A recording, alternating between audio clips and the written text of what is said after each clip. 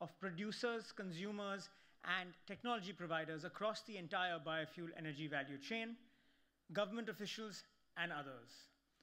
Through the course of the 2 sessions, you will hear on the importance of biofuels as a low-carbon pathway to development, its importance across the entire socio-economic development value chain, and how it is being tied in to ensure that a country can meet its energy security needs, as well as transitioning to a low-carbon pathway. Access to reliable, sustainable, and affordable energy is the cornerstone of any energy policy. This is the realization amongst all countries, be them developing or developed. At the same time, there is a recognition that there is a need to ensure environmental conscious development, as well as ensuring that the needs of the future generation are taken care of. Green growth has been part of our traditional ethos and our cultural fabric. The importance of green growth only continues unabated. In the recently announced budget, green growth was highlighted as one of the 7 main priorities for the government. In this context, biofuel emerges as a critical pathway for the decarbonization. It provides easier and accessible use for the and a compelling proposition for both developed and developing countries. It ensures expedited energy transition while balancing energy security, emission reductions. While in this backdrop, while other low-carbon pathways may have some challenges, biofuels positions itself as a mature drop-in technology which can be used. India itself is a case study in this point. In a short period of 8 years, we've ramped up our blending rate from about 1.5% to 10%, 5 months before our targeted dates. We've also begun the rollout of E20 in 11 states, 3 months prior to our targets. We've also advanced the dates of achieving E20 from ESY, that's ethanol supplier 2030 to 2025. So what does the India's story showcase? It showcases the ability of biofuels to be used with less infrastructure changes, shows its ability as a drop-in fuel, shows how mature technology is, and shows an example for countries to ramp up its use. Furthermore, through lowering GHG emissions, reducing import dependency, and boosting energy security and enabling circularity, it provides a whole bouquet and a range of solutions, not only in terms of energy push, but in terms of downstream applications through valorization of lignocellulosic products, through biochemicals and polymers. It provides solution across the entire energy value chain.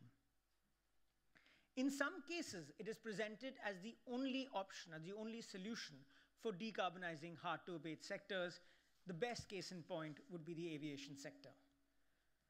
Also, more importantly, as countries further develop, further urbanize, it provides a unique solutions of repurposing wastes, be it agricultural residue, municipal solid waste, used cooking oils, and convert them towards more beneficial and useful products, highlighting and underscoring the the sense of reuse, recycle, and repurpose. Through our journey, we have successfully been able to bring benefits of reduced carbon emissions, reduced forex savings, as well as increased farmers' income. As we ramp up to E20, these benefits are only bound to increase. Friends, during the G20, we are also negotiating for a global biofuel alliance, which underscores the need for greater cooperation and collaboration amongst countries, which focuses on development and deployment of these technologies and brings in within this fold countries beyond the G20. While we are planning to launch this soon, I welcome you all to be integral parts of it so that we can through a whole of government and all of industry approach, work towards ensuring a proper future for the entire global citizens. With these opening remarks, I take the opportunity to invite Sri Pankaj Jain, Secretary, Ministry of Petroleum and Natural Gas, for the keynote address. Sir, if you may.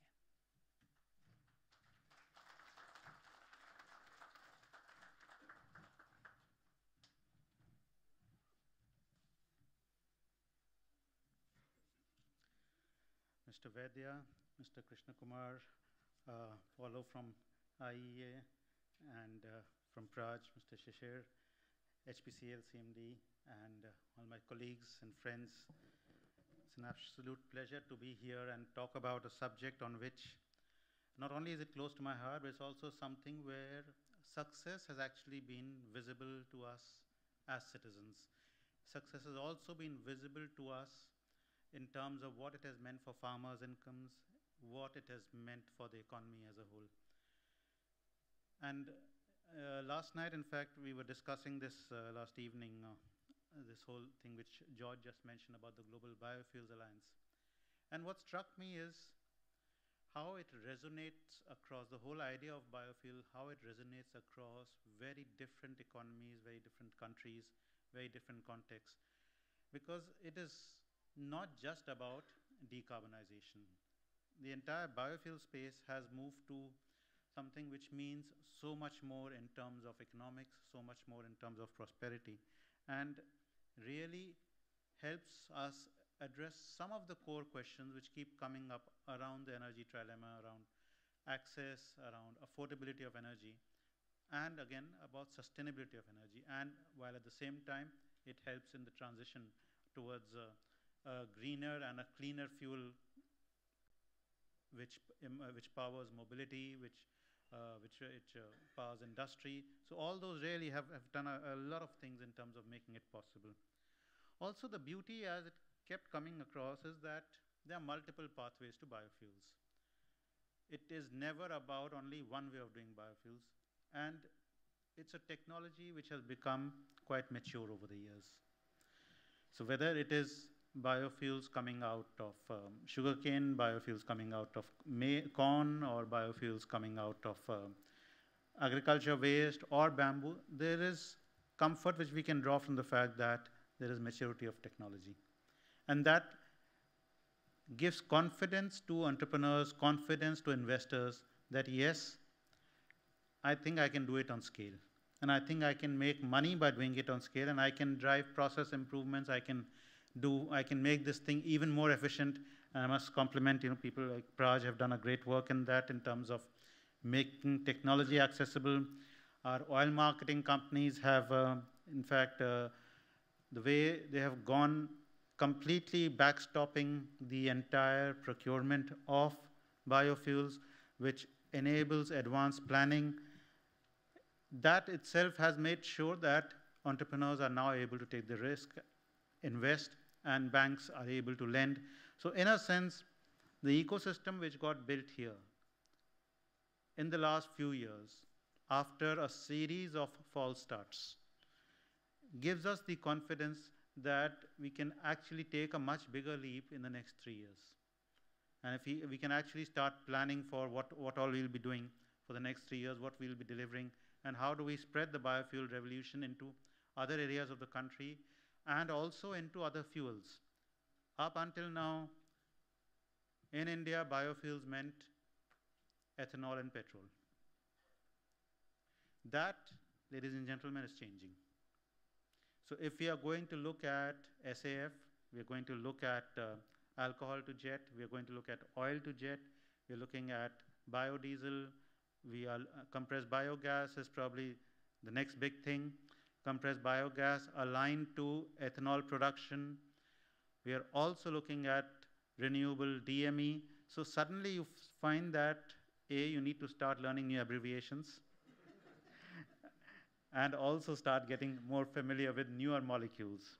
So that is really what is very exciting to be in this space. And so, I mean, IEA is here. In fact, just if you look at some of the numbers which IEA itself has put out, I mean, their expectation is that in the next 7 years, there's almost going to be a 4x jump in biofuels production worldwide. Now that to my mind is a huge business opportunity. I just need to be able to make sure that I'm not just over time producing for the domestic market, but there is a much wider market waiting for me to pick this up. Look at it another way, why a global biofuel alliance started making sense. When India looked at this in 2014, when we looked at this seriously, we actually drew inspiration from Brazil. And I have no hesitation admitting this, that we saw Brazil and we thought that, look, it can be done. We're obviously not taking the right steps, we're not doing the right things, and that's why we're not succeeding. And I think repeatedly we have interacted with Brazil. We have learned a lot from them. We have learned from Unica, we have learned from the automobile manufacturers, from a whole lot of people we learned. And today, if we are at 12% this year and 20% in the next 2 years, we now have other countries looking both at India and Brazil. Even as Brazil moves ahead, Brazil will look at, they have E27 as base fuel, they will move to E30. So all that's something is which we keenly track. We see that, how things are possible, and if they don't do it in two-wheelers, we'll do it in two-wheelers. So we become leaders in terms of what can be done. We look at Indonesia, what they are doing on biodiesel, for instance, that excites us, that yes, there is something which we could do. And in some of the other products, we will be taking the lead, and people can come in and start understanding, for example, the kind of work which is happening right now on 2G ethanol. And I think we'll soon run out of numbers. It's 3G ethanol and 4G, because IOC is here. They're already talking to me that of a demo plant for 3G ethanol. So these are actually not just interesting times. They're actually very exciting times to be in and work on this. In fact, in so many ways, the numbers also add up phenomenally. Just for India alone, we were looking at some of the numbers. In the last 8 years, our foreign exchange saving has been about USD 8 billion. So $8 billion is what we have saved. Almost 5 billion actually has gone to our farmers. So, and more importantly, it has helped solve one of the perennial problems of the sugar industry. Sugar industry for a very long time, I remember from my early days as a child, sugar industry has had its cycles of boom and bust. It was almost like clockwork. You could predict that in 3 years, 4 years, there's going to be distress in the sugar industry. Now, how is it in the last 8 to 10 years we have stopped hearing that narrative? It's obviously some de-risking has happened. So the collateral benefits of biofuels have been far, far more than what is often given credit for. And that is why we have put our whole heft behind this. We think that today, when we talk of 2G ethanol, we're talking about some 200,000 tons of rice straw, paddy straw being used productively, generating almost 30 million liters of ethanol. We will see off gases being used for generation of ethanol. It becomes a way to produce methanol and then look at blending in diesel. So what you see going in your car, you probably won't realize it. But increasingly, what is going into your car, into the internal combustion engine, is not going to be a fossil fuel. It's going to be effectively, steadily be replaced by something which is sustainable, something which is greener, but something which will not mean that overnight we fall off a cliff. It is going to be gradual, it's going to be steady, but it is going to be predictable and it's going to be certain. And therefore, that is the promise which this entire endeavor of the Global Biofuel Alliance holds, not just for India, but for the countries which are participating in the G20, but also for countries which are not part of the G20.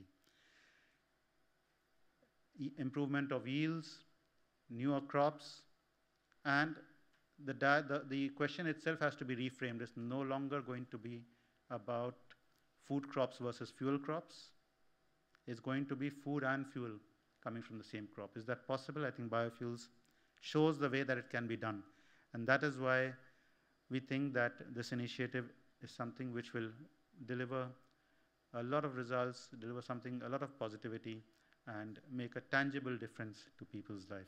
So I thought that in that way, this seminar is particularly timely, and so that we can share perspectives, we can sensitize people, we can create more awareness about what's happening, and therefore it's wonderful to be here and be able to interact with all of you and take this journey forward. Thank you.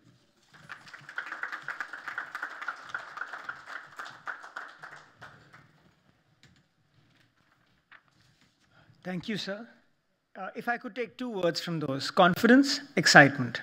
Confidence that India will be able to take it forward, and excitement that India is taking it forward. The next speaker embodies those 2 traits. May I invite Chairman IOCL to share his thoughts with us.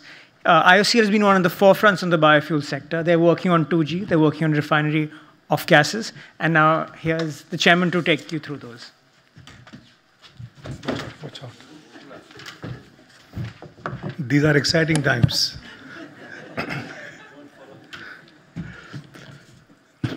Secretary Petroleum and all the distinguished members on the dais, my senior colleagues from the oil industry in the audience, ladies and gentlemen. In the ever-evolving business landscape, only a few business ecosystems are as volatile and vibrant as the global energy sector today, where we witness dynamic chapters being scripted regularly. The primary energy demand of India is projected to grow at a staggering 2.2% annually, significantly higher than the global average of 0.2% until 2050. It is expected to account for around 14% of the global primary energy consumption in 2050, with a 60% share of renewables, including biofuels. The spiraling energy appetite of the world's most populous country, representing a fifth of the global population, combined with India's resolve to achieve energy independence by 2047 and net zero emissions by 2070, makes India's energy sector the epicenter of global energy discourse. It is estimated that by 2070, 90 million metric tons of biofuels will be produced from the current 5 million metric tons per annum. Biofuels play a very prominent role in the net zero strategies as a clean energy source, which can be utilized directly or blended with fuels or further to earn carbon credits. In the Indian context, production of biofuels is in alignment to synergize with the Atmanirbhar Bharat, Swachh Bharat mission, climate change mission, and the COP26 commitments. Indian Oil is tapping opportunities in the entire gamut of biofuels, such as ethanol, biodiesel, compressed biogas, biobitumen, apart from the opportunities in sustainable aviation fuel. In fact, we have already announced investment approval for 87,000 tons per annum of SAF at Panipat. And as far as 2G is concerned, our plant is already commissioned. We are producing ethanol from the parali that is produced in the nearby areas of Karnal and Panipat in Haryana. And as far as 3G is concerned, that is from the refinery waste gases, we're already started. The plant is already commissioned and producing. So I think this is, as Secretary was saying, very, very exciting times. And these small incremental changes will eventually lead to a big change over a period of time. In fact, after the early achievement of the E10 blending target in June last year, the oil marketing companies have already begun the introduction of E20 blended petrol at select retail outlets in line with the national target of 20% blending by 2025. While the benefits of biofuels in terms of environmental sustainability and rural economic prosperity, apart from the greater energy independence, are undisputed, what we need is strengthening of the entire biofuel ecosystem for an affordable and sustained presence. Creation of mechanism for steady supply of biomass feedstocks at competitive rates through long-term contracts, and also encouraging offtake of the fermented organic manure by fertilizer companies will go a long way in ensuring the viability of the biofuels plant. I must say that a new energy economy is on the horizon, and India is at the forefront. ushering in forward with the policy action, technology innovation, and increasing urgency. Achieving the Panchamrit and net zero goals requires a collaborative, environmentally sustainable, and responsive actions by all for decoupling energy growth from greenhouse gas emissions, a strategic balance that echoes India's G20 presidency theme as a just and sustainable future for all in this world. Let me assert that it is time for us to take a proactive role in shaping the energy industry's future by making India a powerhouse in the biofuels and the allied sector. Thank you very much.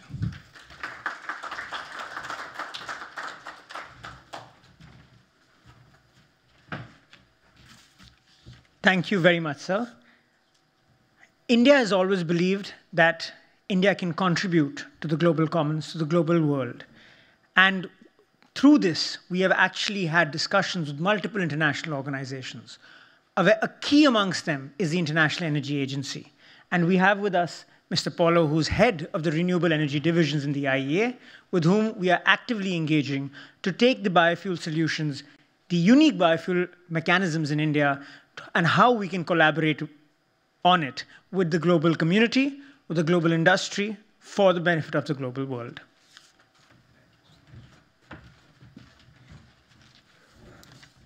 Secretary Jain, George Thomas, distinguished ladies and gentlemen, it's a real pleasure to represent the IEA. Thank you very much for inviting us at this important event. I would like to make 3 short points in my intervention. The first is the need for acceleration. And I would like to quote your words, Secretary Jain, we need a biofuel revolution. The benefits of biofuels have been visible, and biofuels have been growing steadily, but not fast enough. According to the IEA net zero scenario, by 2030, demand and production of sustainable biofuels need to increase by more than a factor 3. And the shares of biofuels in transport demand would grow from 4% today to 12% by 2030, with enormous benefits in terms of energy security. Now, biofuel demand expands in all transport segments, in hard to decarbonize sectors like trucks, aviation, and shipping, and aviation has been mentioned in particular. But I would like also to underline that passenger vehicle biofuel also expands, even with significant electric vehicle deployment in parallel, because of the big benefits of biofuels as drop-in fuels that can lower emissions of gasoline and diesel cars which are already on the road. In terms of technology, it has been mentioned we will need both advanced and conventional biofuel supplies. Advanced fuels made from materials that don't compete with food, and as you said, we will have food and fuels together. But I wish also to underline that sustainable biofuels produced from conventional crops, especially for ethanol, will have room to expand by 2030. My second point is the investment opportunity, in particular for emerging economies. According to our data, 2/3 of the investments will have to occur in emerging economies, up to $50 billion in the biofuels. And investments bring benefits as employment opportunities, especially in rural communities, as it was also mentioned by Secretary Jain before. However, one point which I would like to stress is that this does not come on its own. It requires dedicated strategies and consistent policies. And this is my third point. We have good examples in the world, and everybody goes back to Brazil, starting on this. Indeed, Brazil, followed by United States, and more recently in India, all demonstrate how you can drive biofuel production growth at scale. These countries have used a package of policies, including blending requirements, standards, requirements on emission, and financial incentives to promote use within a long-term strategy. And more recently, India has used a similar mix of policies to accelerate biofuel demand and domestic production with really impressive results in the field of ethanol. But I'm totally with you when I hear this needs to expand to other uses of biofuels, and that is the next. And so, to conclude, I wish to say that the IEA really praises India to taking the leadership in raising the awareness and the importance of biofuels at the attention of G20 countries and beyond. The IEA supports the development of the Global Biofuel Alliance that, in our view, can help in 4 respects, in particular, to this acceleration. First, focus on developing new markets with a particular eye on emerging economies. Second, raising awareness of the biofuel benefits, sharing lessons learned on policies, and also existing standards and certifications, and ensure from the very beginning that fuels are sustainable, secure, and affordable, and avoiding this long-standing discussion of controversy between fuel and fuels. And last but certainly not least, also working in collaboration with the many existing initiatives. The IEA stands ready to support the Global Biofuel Alliance directly, and also, of course, in collaboration with existing initiatives where we are involved, notably the BioFuture Platform Initiative under the Clean Energy Ministerial and Mission Innovation, and the IEA Bioenergy Technology Collaboration Program. I thank you very much for your attention.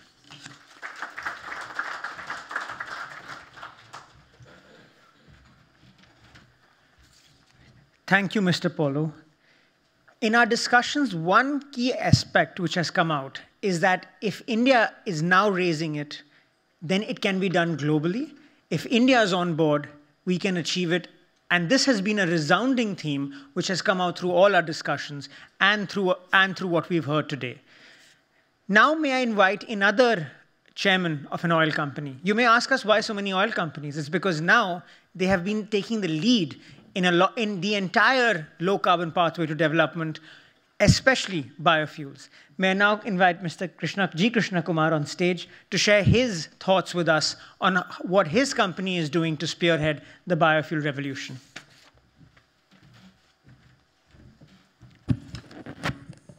Good morning. It gives me immense pleasure to be in this August gathering today. Secretary Mr. Jain, Chairman Mr. Vaidya, other distinguished members on the stage, Chairman HPCL Mr. Pushp Joshi, and other senior colleagues of mine. The case for biodiesel is very well established. The fact that we have to accelerate is also very well established now. Given the context of growing energy needs of India, which is supposed to rise the highest in the last 10 years, and in the going years, we need to now also balance this with sustainability. And the biofuel will play a key role in this aspect. And if we were to do the way we have been doing, will not be enough. We need to accelerate. Let's take the case in point of how we have achieved tremendous success so far. We started off with the introduction of E10, which we said we will do it. We completed it in June of 22, much ahead of schedule. The E12 was introduced in December of 22, again much ahead of schedule. And E20 was introduced in 23 February, 5 years before schedule. And we expect to roll out by 25 across the country. What does this gain? Like Secretary said, we're going to save about $8 billion of foreign exchange and more so in carbon emission reductions. If, for example, a case in point, if you add 1 crore liter of ethanol at 10% blending rate, it's supposed to save us 20,000 tons of carbon oxide emissions. If this is the kind of benefit the country is going to get, what else can we derive from? The pillars on which the biofuel will rest is on energy security, energy greenhouse gas reductions, and also the main point being our rural infrastructure development. It will generate rural economy, it will generate employment, and it will also give waste to wealth creations. How did we go about doing this? The government very well supported us and the oil companies by introducing the National Biopolicy, which encouraged the use of biofuels. They also encouraged multiple mandates were given. For example, ethanol blending programs were introduced. Biodiesel blending of 5% was mandated. And also where this was not being used, penalty was also introduced. The carrot and stick policy was used to encourage it. But so that there were two-pronged strategy which the government adopted. One was demand creation, and the other was the supply side issues being taken care of. In the demand side creation, very clearly mandates worked, and the introduction timelines which were specified worked very well.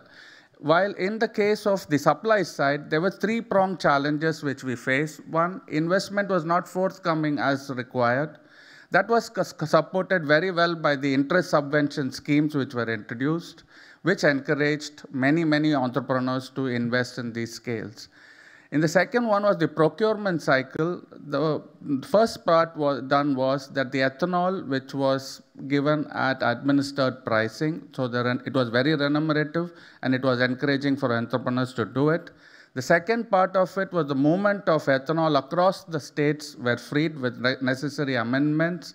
And the third part of it was the reduction of GST rates from 18% to 5%, which also stimulated demand, and ease of doing business through vendor registration through all the oil companies were done. Offtakes were promised, so there was a guarantee of offtake. So that also encouraged stimulation. Feedstock challenges were also overcome through broad-basing the feedstocks from sugar, sugarcane, sugar syrup. It went up to maize. And also even tapioca was introduced in many places. Use cooking oil for biodiesel for ethanol production. Press mud and spent wash for CBG. And promoting less water-intensive crops like maize, which help to carry fuel. But one of the main points which we introduced was we avoided burning fuel to reach these fuel. In the sense, we put up plants at the locations where it was required. Wherever there is deficit state also, we are going to introduce these plants shortly. To solve the food fuel versus fuel debate, technology was used. The yield per hectare has been enhanced at the producer's end and also at the farmer's end to fill up the needs. So I think finally, to conclude, this acceleration can only happen if there is a clear vision, a holistic supply and demand management, and continuous improvement in the technology. And I think in the years to come, biofuel will remain to stay. Thank you very much.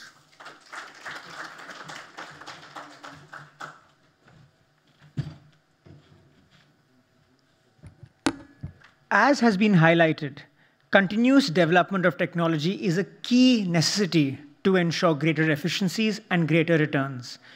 May I now invite Mr. Shishir Joshipura from Praj Industries, of unique technology providers in this initiative, who's taken India's success stories globally and who has partnered with more than 100 countries to ensure these benefits, which I mentioned earlier, better efficiencies, are taken not only in India, but across the globe. May I please invite you to share your comments with us. Good morning. Thank you, George. Mr. Jain, distinguished guest on the panel, my co-warriors in the green energy arena. George is a very good friend of mine, as you would have guessed. I'm the last speaker after so many distinguished ones. So I was making notes and then I was cutting it saying, oh, Mr. Jain said this, Mr. Vaidya said this, Mr. Krishna Kumar said this, and Paolo took the... So what's left? Thank you. No, on the lighter side. But what we've seen from the industry is two very, very important. The National Biofuel Policy in 2018, which set this bold vision and which then further got accelerated around E20 program on the ethanol side, which probably in many ways heralded the revolution of biofuels in the country. And that was immediately followed by what I personally believe to be a very innovative program called Satat, which pushed the CBG on the forefront. These two put together have actually propelled the whole cause of bioenergy onto a very, very different platform. And when we were thinking, we said, these two, what's the problem that we are trying to solve? These two are very, very important two wheels.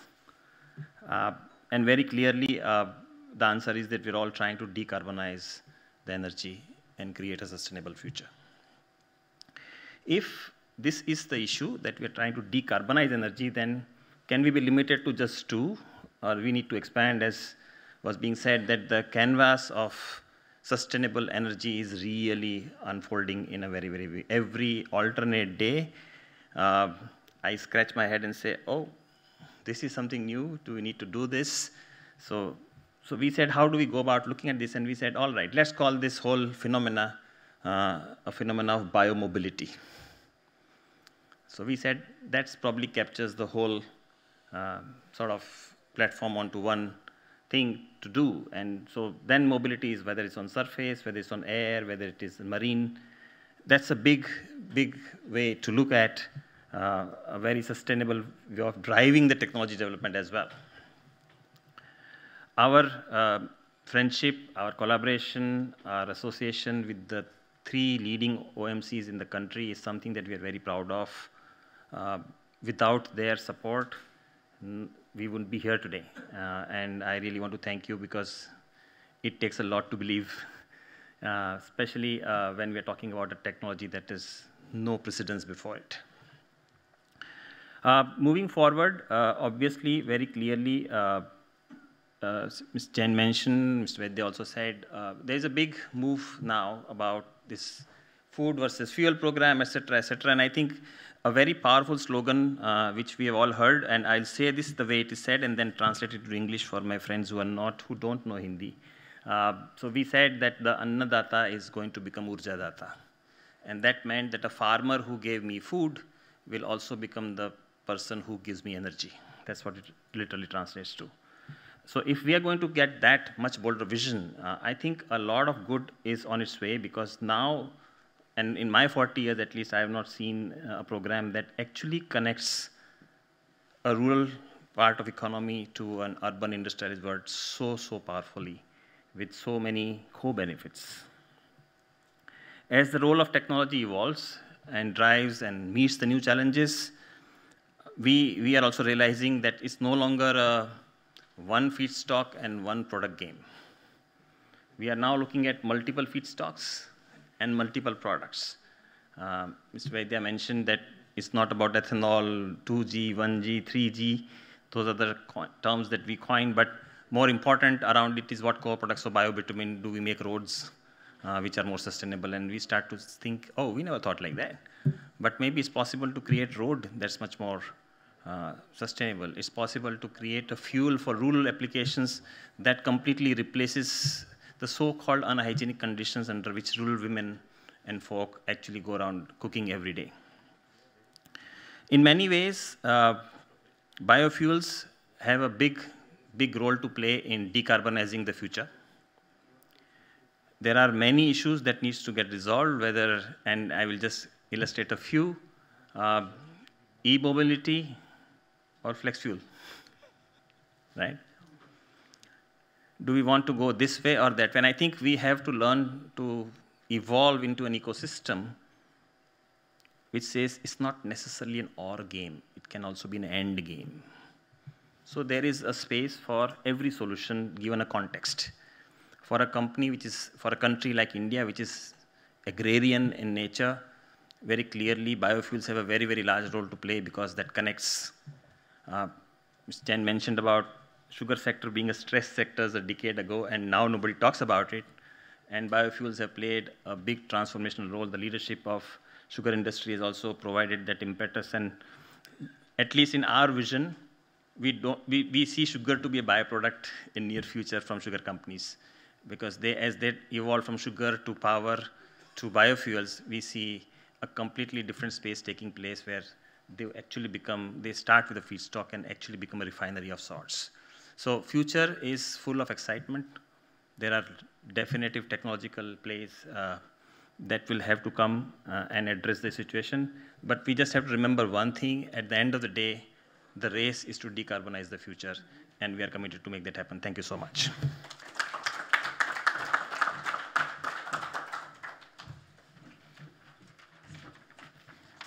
Thank you for those comments. They say we save the best for the last.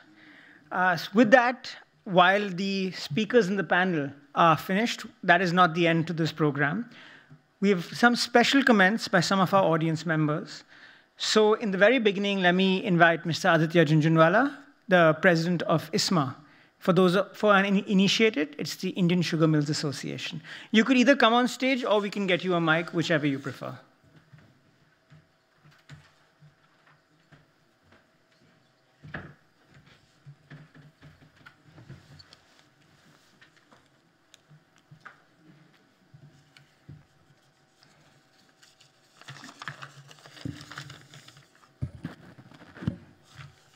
Good morning, everyone, and dignitaries on the dais and off the dais.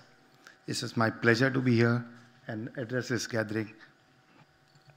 I would like to begin with expressing my gratitude to the Ministry of Petroleum and Natural Gas for taking this initiative to organize such an important seminar for the industry. Biofuel is a critical topic for all the stakeholders, the government, industry, and the society. I am glad that we are all together to discuss its potentials here. Our success in crossing 10% blending for ethanol in record time and our target for reaching 20% by 2025 hinges on the contribution of the Sugar Mills of India, which supplies more than half of its ethanol, along with other stakeholders who have helped to achieve this goal. It's a matter of immense pride for me that ISMA members have already demonstrated their commitments to the environment as well as creating a Atmanirbhar Bharat by rising up to this challenge of scaling ethanol production within their mills. In fact, I am aware that many of our peers in the industry have also setting up the grain-based distilleries within the mills to ensure round-of-year supply of ethanol, which is a very important thing which was lagging behind. A lot of this has been possible only with the government mandates and the policies of the department. We can today envisage a future where sugar mills will become India's two biorefineries producing cogen, ethanol, and other energies like biocompressed gas, aviation fuel, 2G ethanol, green methanol, and green hydrogen. We are sincerely looking into it to convert or maybe diversify our Indian sugar into Indian sugar and biorefineries, bioenergies manufacturing association. That is what we are looking at. However, sir, there are certain critical challenges that we need to address. Two of our partners in the Global Biofuel Alliance, Brazil, has a Renova biofuel policy providing carbon credits for ethanol production, and the US passed the Inflation Reduction Act in 2022, giving significant tax credits for ethanol production, adopting new technologies. In India, we do not have differentiate between a low carbon producing pathway or a higher one, which has become making ethanol if our common goals of keeping the temperature rise limited to be achieved. In our opinion, this needs to be done on a higher priority. With development like CCTS in India, the CBAM in UAE, and all of us need to adopt a new global metrics, the carbon emission in our policy making as well as reporting, and appropriate incentives needs to be given to actors working in this direction. Sir, I would also like to raise this point. We need to have a clarity and a clear roadmap and a policy for adopting E100 fuels as prevalent in Brazil. E100 can be disbursed directly at a reasonable price to a consumer. It also saves the transportation cost. Sir, this required a policy needs to be discussed and implemented with help of all the stakeholders. As you rightly said about the 2G ethanol, we are also acknowledge fact, there's a bit of business risk when it comes to adopting new technology on the 2G ethanol or CBGs, and an assurance through mandates or otherwise will go a long way in boosting this confidence of the investor. Sir, also the law of the land today for converting this spent wash into incineration needs to be re-looked in, as the spent wash is have an organic material which can be converted into CBG and a biogas. So we need to understand what is prevalent in other parts of the world. How can we use that facility that we have to convert into CBG and biogas? Despite being one of the few industries that can boast of having a year-round constant feedstock, both efficiency of plant as well as offtake of the bioenergy produced is becoming an issue. The former can be only solved with a better research that we request the Ministry of Petroleum to conduct such capacity building activities, especially for the sugar industry, as well as existing CBG targets under SATAT. A major contribution can become from us, sir.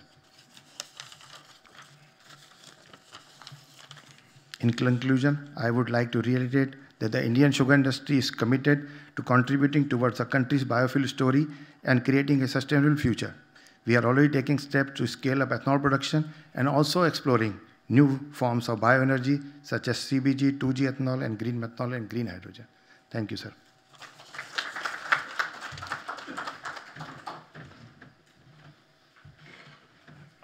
May I now invite Mr. Sameer Sinha, CEO Triveni, to share his thoughts with us.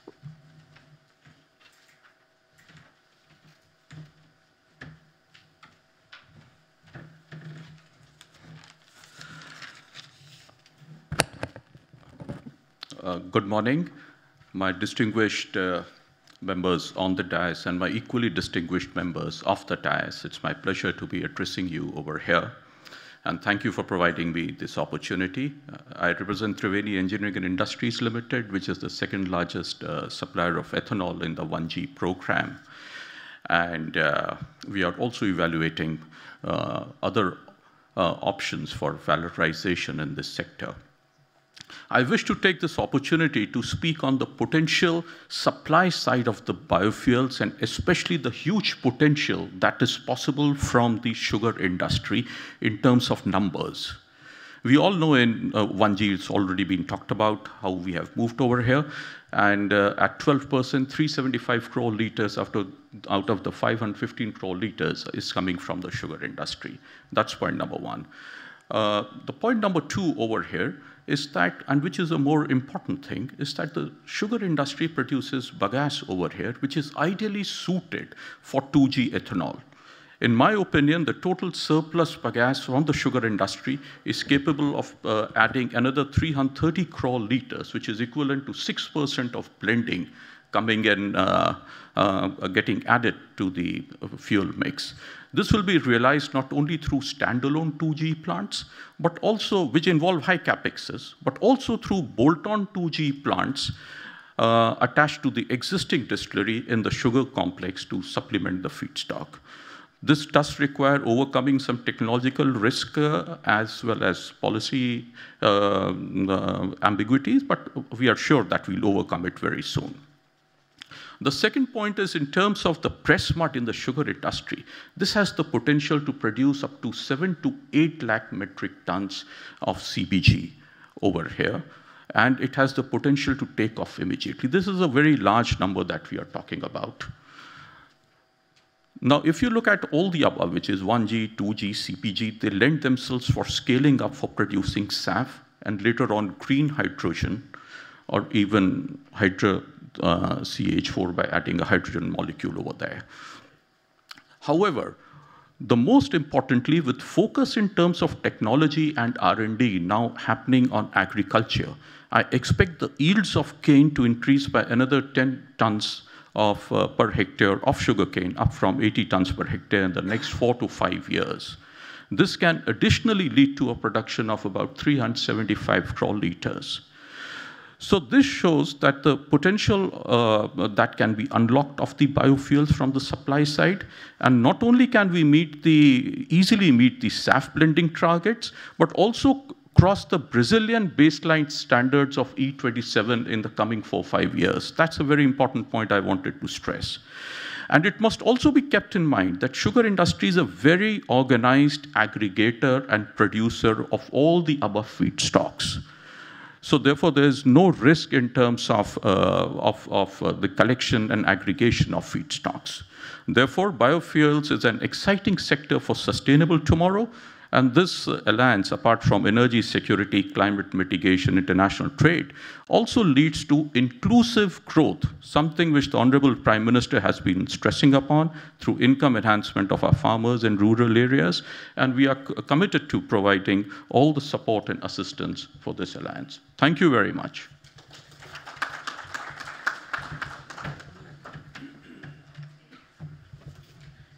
Let me thank you for the strong voice of support. Together we grow. Let me now invite Ms. Preeti Jain, Global Director, LanzaTech. We have a lot of cooperation with LanzaTech across multiple biofuel pathways. I'm sure she'll share some of these with us today.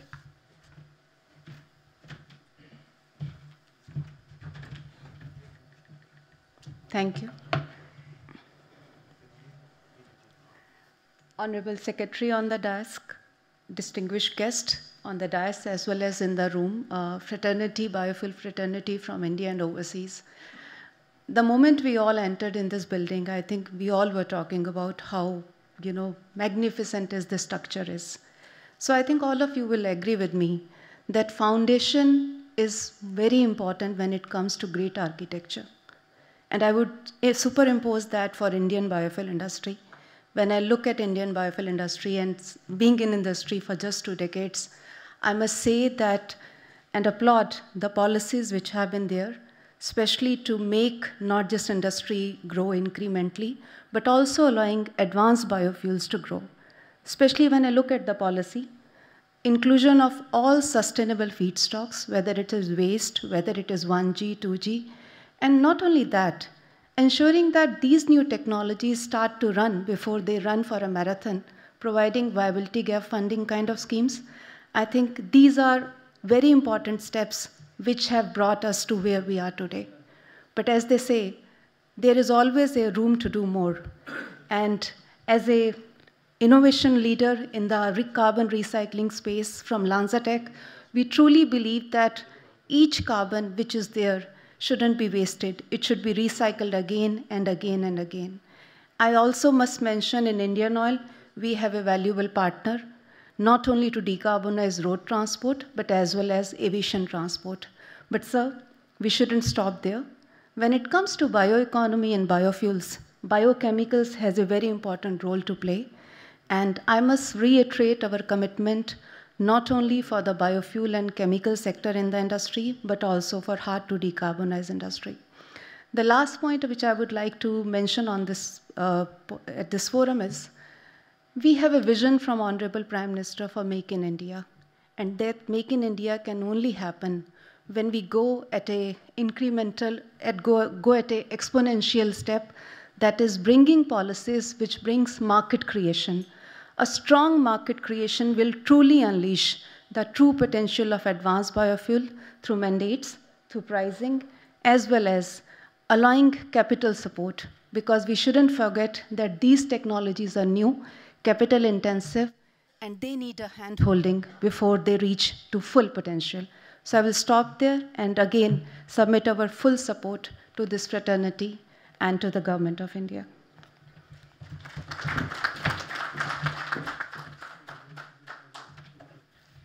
Thank you once again for that voice of support.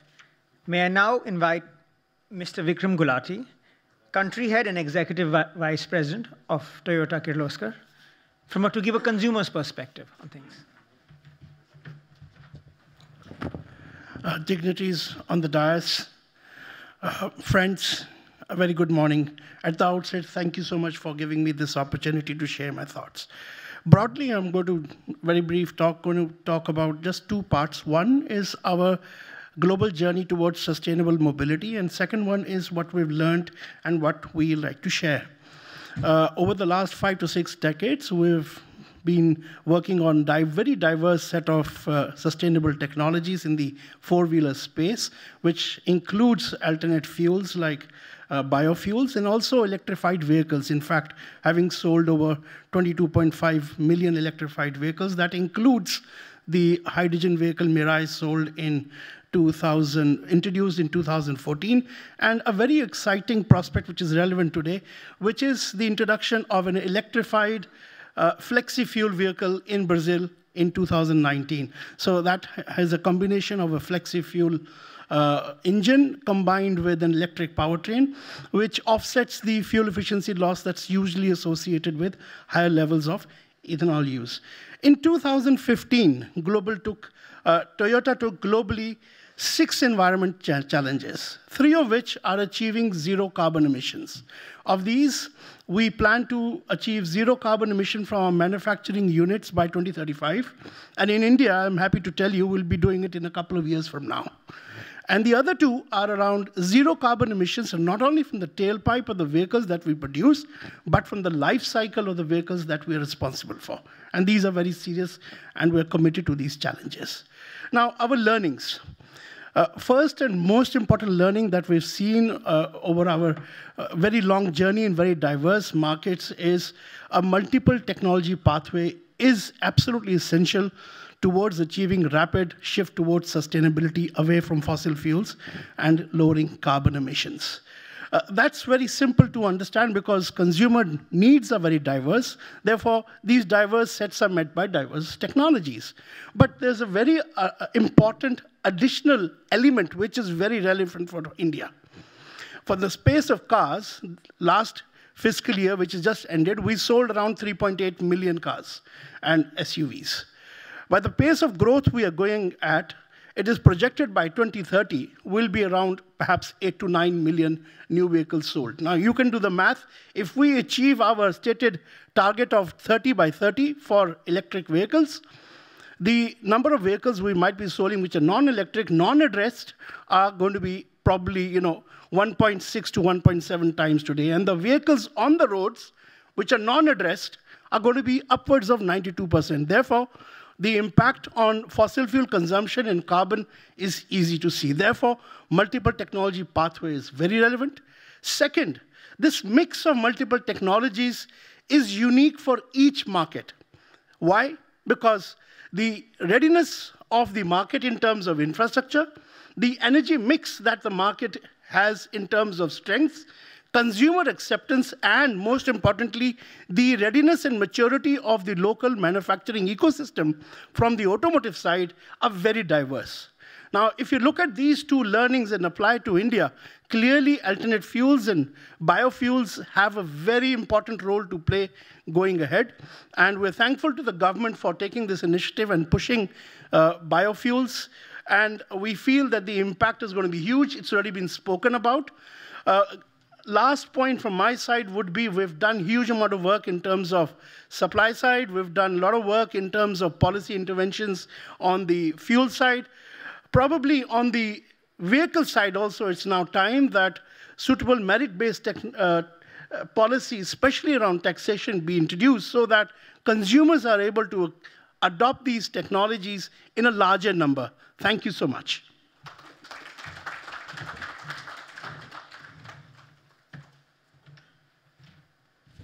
Thank you so much. Now may I invite Ms. Rebecca Groen, CEO, Shiv Energy Futura, to share her comments.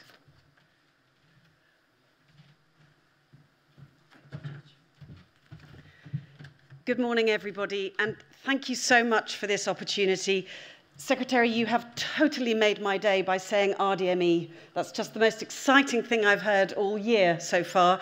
And I'm really excited about the opportunity that we all have in the biofuels space to really make a difference.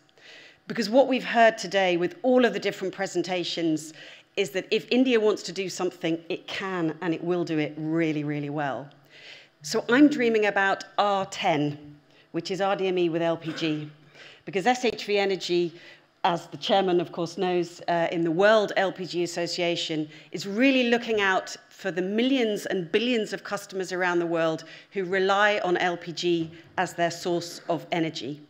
Off-grid, decentral energy sources for food, for cooking, for industrial heating, for process heat, for heating houses, and for transport.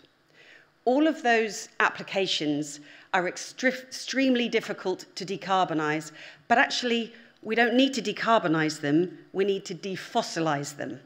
And defossilize is the word that we are all looking at actually when it comes to biofuels. If we can make that a really viable way of developing fuels using feedstock, agricultural residues, crops, recycled carbon to make a fuel that can be easily transported and used by all of those customers who want safe and efficient and affordable energy source, we really start to make a difference. So everything that I've heard so far this morning, all of the friends here on the panel and here in the room, I think together we can start to do that. We are really like-minded. SHV Energy has a wonderful business here in India called Supergas, and we're proud of our customers and our heritage, but we're extremely small. So we know we rely on the collaboration with other parties to make it happen. When we start to think about how we could take available agricultural residues with modular torrefaction, gasification, direct synthesis to DME, that really is going to start to be a compelling business case that offers value to the farmers I mean, the 8 billion and 5 billion for farmers, that is just the most wonderful sales pitch there is. We can do the same when we start thinking about how we need to use the availability of resources for all of the applications that we currently have and how we start to put that together. So we're here with the consortium and we're talking to various different people about how we make that happen. We're a small, globally, a Dutch-based, privately owned company, but we are ready and willing to invest and collaborate with those to make it happen because we really believe there's an opportunity and India is about the best place to make it happen. Thank you.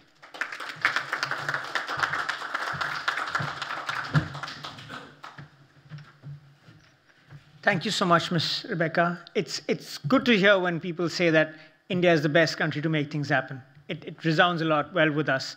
And of course, we have a proven track record to show that. May I now invite Mr. Sanjeev Gupta, Chairman and Managing Director, Emeritus, to share his thoughts with us. If he's not here with us, then may I invite Mr. Sandeep Chaturvedi, Chairman, Biodiesel Association of India.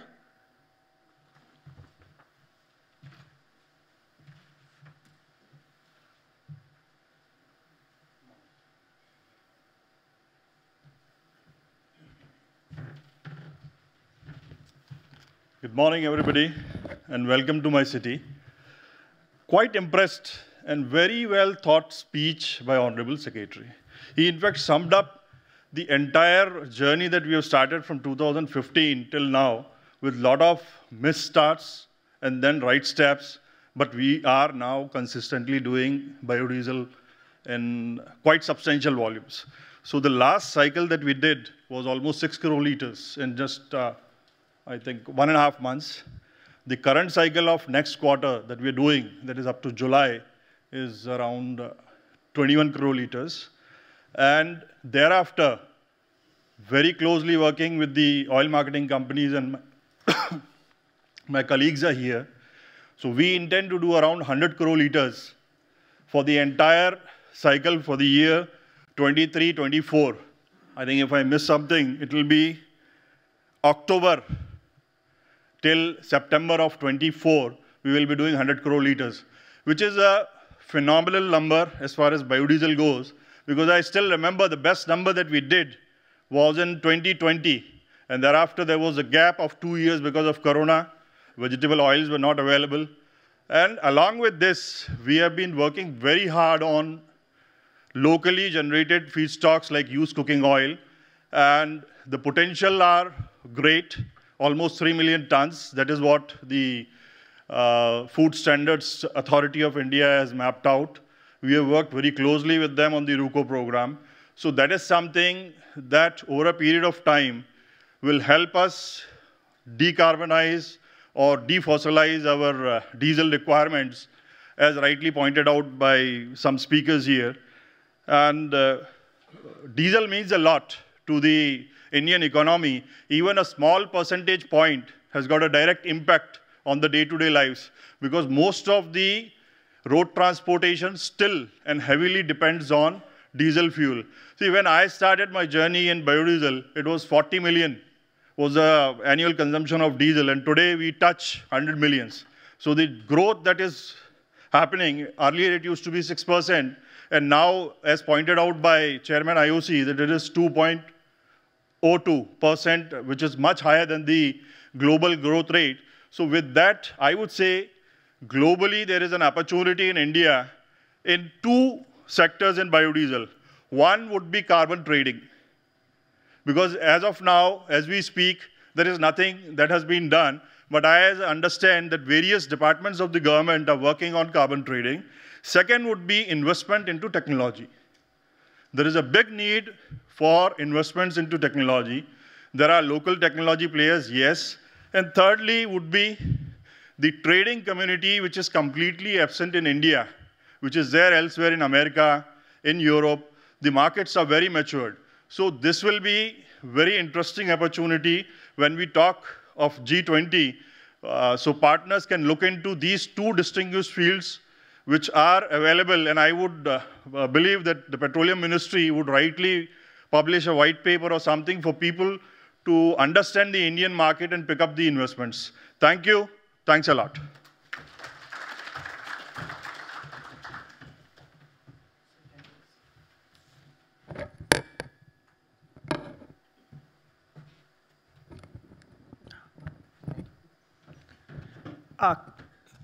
We would now almost bring our last session, the first session of the day to a close.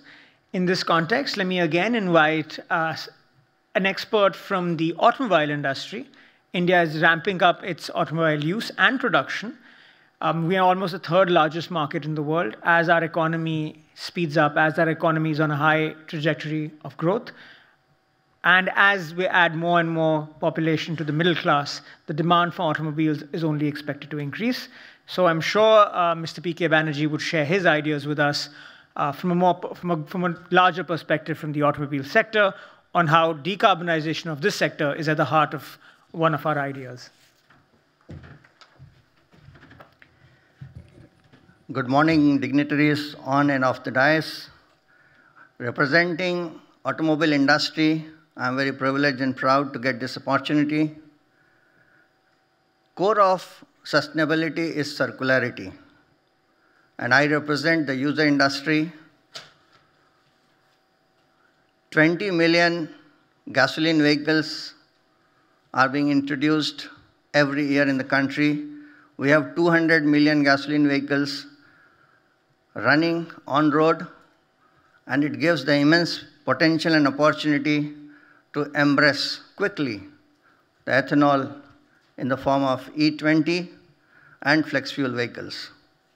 And I'm very proud to present to you that with the cooperation, collaboration, and consistency of policy intervention by the Government of India, envisioned under the leadership of Honorable Secretary Pankaj Jainji, Indian automobile industry has crossed a very important milestone on 1st April 2023, and now all our vehicles which is being produced are E20 material compliant.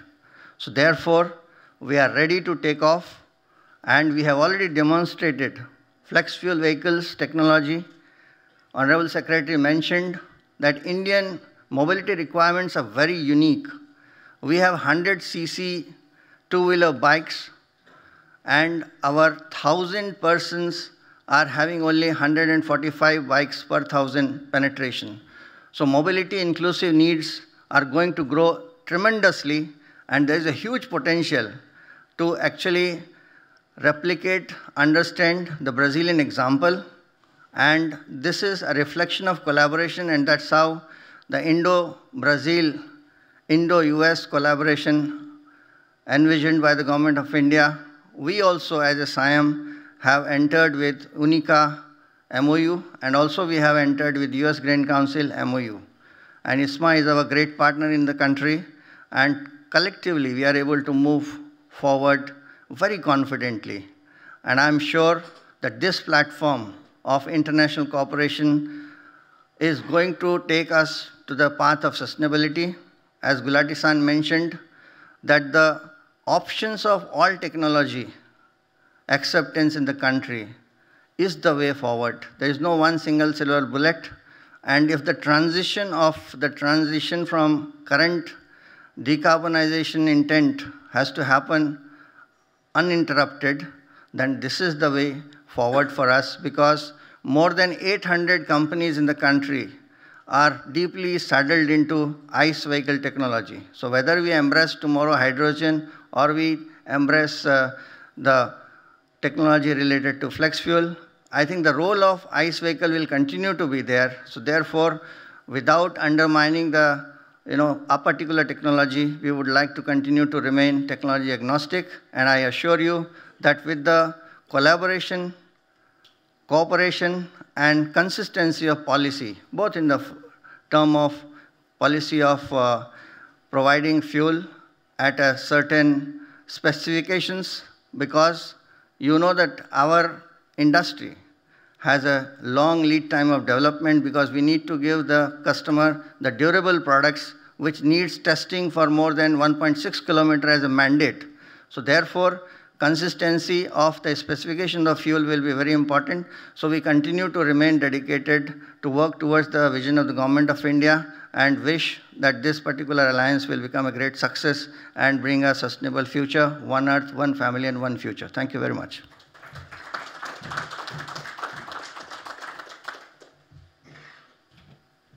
Thank you so much. Before we break for tea, can I request if there are any concluding remarks from anyone on the dais? If there are not, I was sitting with the Brazilians and they were saying, in terms of ethanol, we drink the best and drive the rest. I'll change it a little bit for India. We also drink the best and drive the rest, but we drink the best tea. So let me invite you for a tea break right now while we continue this conversation, and then we'll start with the next session in about 10 to 15 minutes. Thank you all for your patience.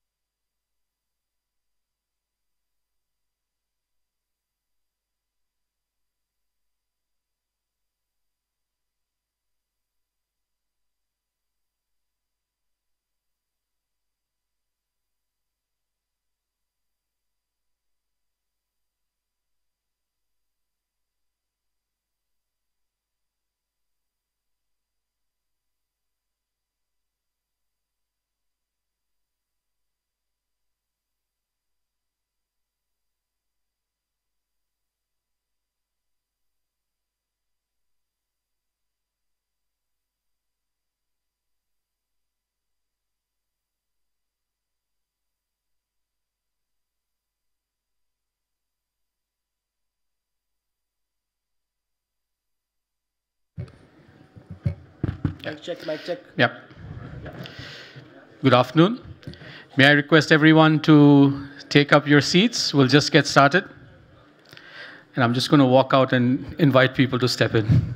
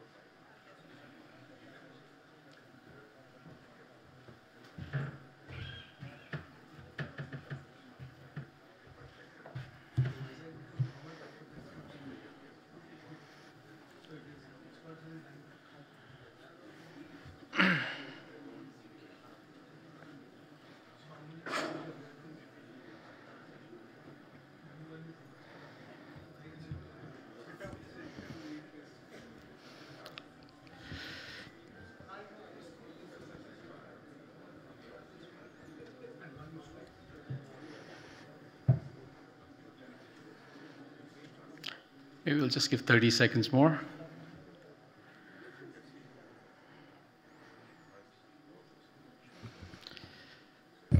So, good afternoon, ladies and gentlemen. Thank you for coming in for this second seminar. Please allow me to call this session to order. Welcome to the second session, the second seminar on the sidelines of the ETWG. In Mumbai. My name is Rahul Panandikar. I'm a managing director and senior partner with the Boston Consulting Group. I have the very simple honor and privilege of being your host and moderator for this session over the next 45 minutes. And I have the honor of having on stage with us an eminent panel, people who worked in the industry, practitioners, not consultants like me, who can give their points of view and perspectives on the necessity of actually collaborating and cooperating to make sure that we give enough oxygen to this new initiative that's taking shape all over the world. Let me call on stage the distinguished panel. May I first call on Dr. Ram Kumar. And as he walks up, I'll put up some brief introductory remarks about Dr. Ram Kumar, who needs no introduction. He's the Director R&D and a board member of the Indian Oil Corporation. He's a pioneer in various alternative energy programs, including waste to energy, bio, solar, and energy storage. Has a huge legacy of publications in international journals and patents. He's instrumental in development of India's homegrown OEM-approved marine lubricant technology, and has been on multiple panels associated with renewable energies and sustainability. Thank you, Dr. Ram Kumar.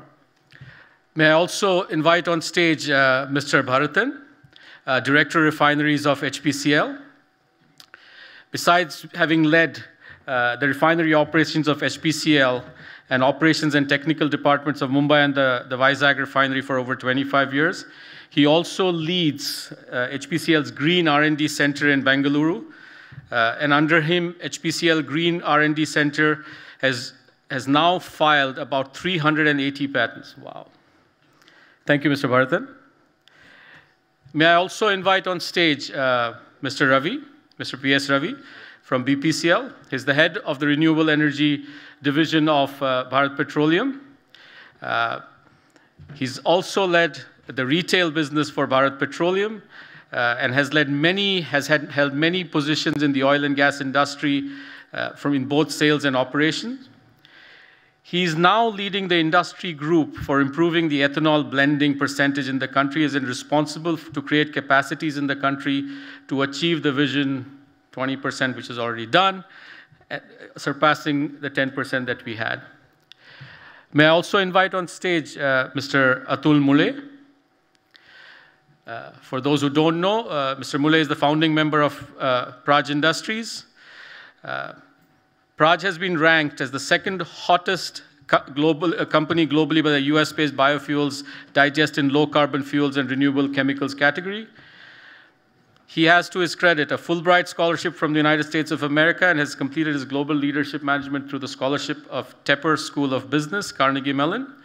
He's a member of the Biofuel Working Group under the MOPNG, the Biofuel Advisory Committee of the Maharashtra government, the National Task Force on Sugar and Ethanol of CII, and is a founder member and chairman of the Bioeconomy Committee of Indian Federation of Green Energy. Thank you, gentlemen. Let me take about a few minutes to actually just set the stage on the discussion.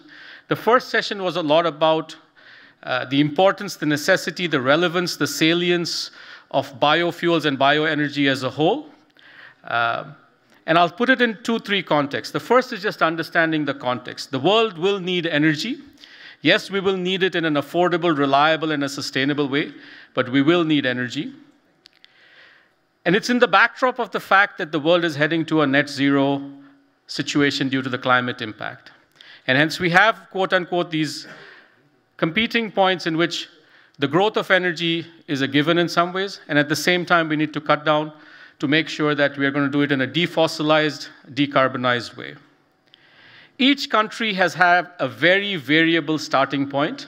Each country has its very distinct socioeconomic and other compulsions.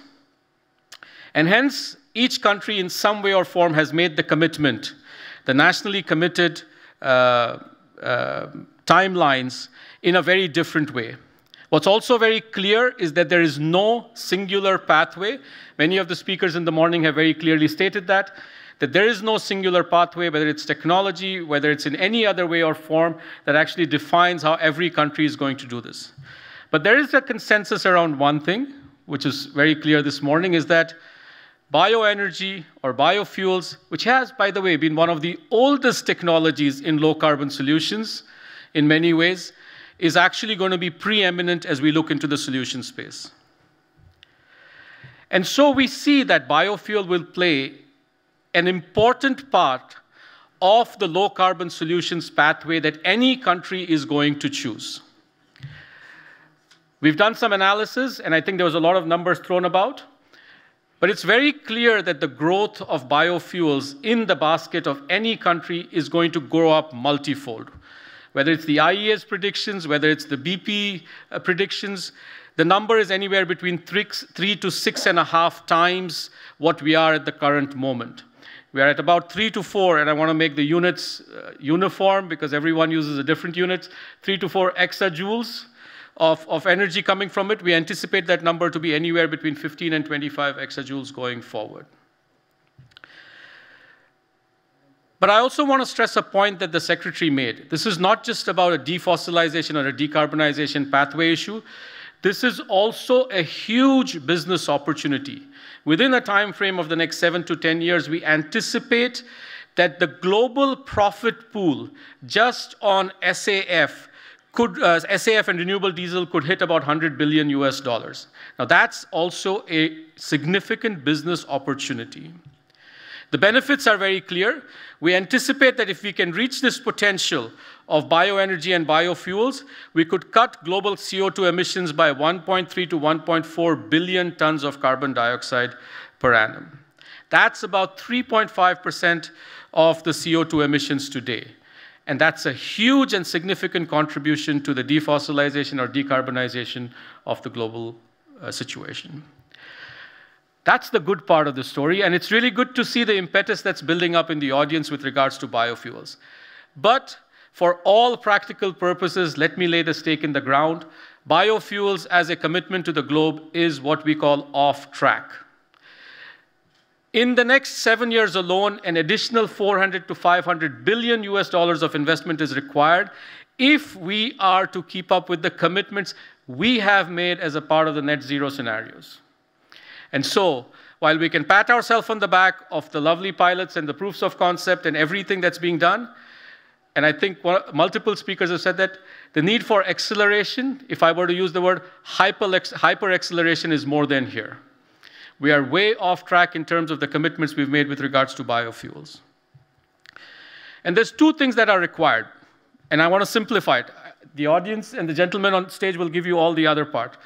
One is just the feedstock. And how do we unlock the potential of how do we aggregate feedstock, the different types of feedstock? And the second is the development of technology, which I think we have eminent people who will speak about that on the stage. What's very clear to us, and this is actually the focus of this session of the seminar, is that this is not going to happen because one country has solved it. This is going to happen if there's a mechanism of cooperation and collaboration that is created on 3 different fronts. The first, clearly, on technology. There are leaders of technology in the world, whether it's Brazil or whether it's the United States or whether it's an SHV, building that up. But there's many other parts of the world where these experiments are happening almost, de rigueur from ab initio basis. And I think that's something that needs to be talked about and figured out how do we create this. The second is policy, and I think a lot of, whether it's the end users policy required, whether it's policy for the producers, whether it's on the feedstock side, whether it's on the agriculture side, I think a lot of what George said was a whole of government approach is required so that there's coherence and cogence in the policy-making environment itself. You can't solve the ICE problem without solving the agriculture problem, without solving the water problem, without solving the land use problem. So there's a lot of things that need to be happening there. And to extend the policy part, I'll say policy and regulation, if we were to put it that way. And the last part, which I think a lot of people have talked about, is just, which is a challenge all through with regards to everything that has to do with sustainability is sustainable finance. Where are we going to get this 400 or 500 billion US dollars from? At what rates are going to come? What form of financing it's going to come? But my goal is to just set the stage. I'm asking more questions than I have answers for. I'll leave it to our eminent panelists to actually give us some of these answers.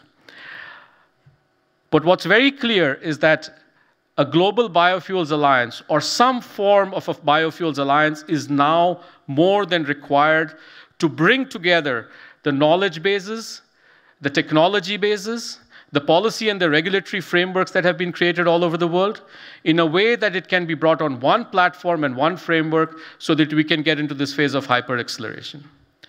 I'll stop there. Let me invite Dr. Ramkumar to make some initial remarks on the stage.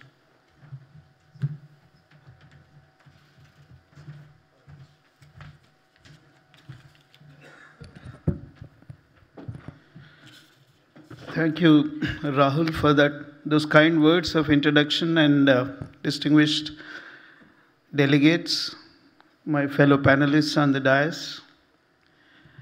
I thank Ministry of Petroleum and Natural Gas for giving me this opportunity to be a part of this all-important sideline event of G20 on biofuels. So I couldn't agree more with Mr. Rahul that as a nation and as a company, global biofuel alliance among G20 nations is the need of the hour in our quest for pursuing low carbon yet energy secure future. So there is no two ways about it that a company like ours, the largest company, and a nation which is having, as in the morning session, many speakers talked about the growing energy appetite. We need both energy security and we need low carbon future. So biofuel is an important strategic perspective for any entity, and more so for oil and gas entities which are much larger in size like ours. So having said that, Rahul asked me, I'll take this to give some technology imperatives, being from R&D, so that would be a little easier for me, rather than narrating what we have been doing. In fact, in the morning, Chairman Indian Oil has already highlighted some of the revolutionary initiatives that Indian Oil has already taken in the arena of biofuel, rather than the conventional biofuel arena. So, as far as technology is concerned, we have just commissioned Asia's biggest second-generation ethanol plant. But still, from the technology viewpoint, my technology collaborator is here, that the last word on enzyme technology is still not spoken, which is the critical component for second-generation ethanol production from agri-residues. So I think this global alliance would serve well if one of the imperatives should be that we would be collaborating among the research institutions of G20 nations to exchange the knowledge about second generation enzyme. We have already started, let me apprise that under the aegis of ministry, we have already started this kind of exchange with Brazil. There is a laboratory called LNBR. It's a part of the umbrella group of scientific institutions of Brazil. We embarked upon benchmarking the 2G enzyme technology that we developed versus what they have developed, and we want to find out some gap areas, but the ultimate objective is to scale up these activities. While on the subject of second generation ethanol, I think most of my fellow panelists would agree with me, lignin is a big problem. The yield, even today with the best of technology that Messrs. Praz is sitting here, yield per ton of biomass, agricultural residue is only 27%, mere 27%. There's a huge and humongous amount of byproduct, unwanted product as of now, which is lignin. So there is a need for global biofuel alliance. If second generation pathways have to become more strident, more cost effective, then we need to work as a committee of nations of G20 on how to valorize lignin so that the bottom lines of second generation ethanol technologies will be improved. There are several pathways. I mean, it's not that the work is not going on. Even within the country, there is so many groups, including PRAS, including Indian Oil R&D, HPCL, BPCL, every one of us are working on how to valorize lignin. There are some successes, but these are all at best, they are at TRL 3 or TRL 4 scale. So there is a need to scale them up, there is a need to accelerate them, and there is a need to valorize them. And third technology imperative is synthetic biology. I mean, you may call it as synthetic biology or genetic engineering. I think now there is no need of using the euphemism of synthetic biology. We can straight away call it as genetic engineering now. It is more accepted scientific domain today all over the world. So I think there is a need for us to work on synthetic biology domain so that the biocatalysts need to be engineered to get the desired product slate at desired yield percentages. Whether it is biomethanation, whether it is second generation ethanol, whether it is third generation ethanol, biocatalyst holds the key. And for biocatalysts to be fine-tuned to our liking on the product side, we need to engage as a group in synthetic biology. Biomethanation, I think there is a flagship program of Ministry of Petroleum and Natural Gas under the name SATAT, and all the oil marketing companies who are sitting here, we are the front runners in advancing this cause, and each one of us are giving LOIs. There are 5 technologies which are recognized by Ministry of Petroleum and Natural Gas to convert organic waste into biogas. But still, again, there is no last word as yet spoken on the biomethanation technology. Because biomethanation technology cannot be measured only on the basis of yield of the biogas and methane content of the biogas, but the byproduct is extremely valuable. This morning also many speakers talked about the fermented organic manure or liquid fermented organic manure. And to get the desired quality of LFOM to be valorized, then whether your biomethanation technology is feedstock agnostic or not, or necessarily you have to confine yourself to certain feedstocks. I think that is a big technology imperative today to take this entire initiative to the next level so that again cost efficiencies can go up. The fourth imperative, it is I don't know whether it is technology imperative or not, for an R&D person whether to talk about this or not, but my entire R&D interventions are coming to a knot without this imperative. So I would be tempted to make this attempt that the G20 Biofuel Alliance need to work on some business innovation on the supply chain management of the feedstocks.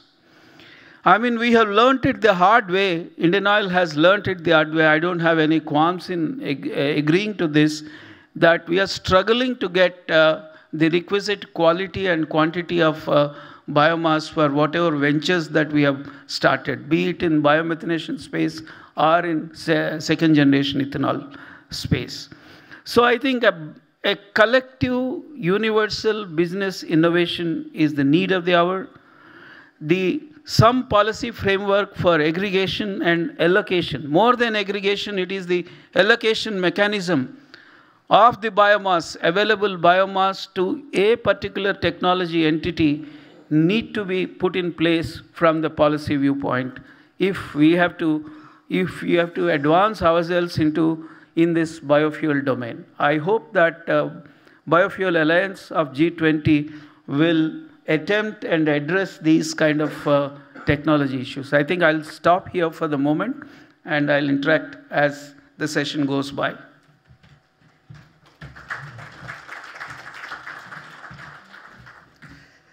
Thank you, Dr. Ramkumar, for these incredibly specific situations and examples where collaboration and cooperation is going to become absolutely critical. I think you've named 3. I'm sure we have many more that can come up, and I'm sure there are many in the audience who have thoughts and comments on how some of them have gone ahead as well in terms of the technology part. Let me now call upon Mr. Bharathan to address the audience, his initial remarks. Thank you, Rahul. Good afternoon, all. So, Dr. Ramkumar has well covered on all the technology imperatives, so fully agree with and cannot add more than what he has told.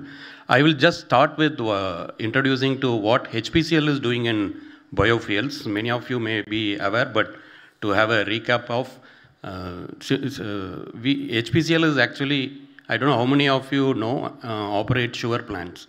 We operate sugar plant for more than a decade.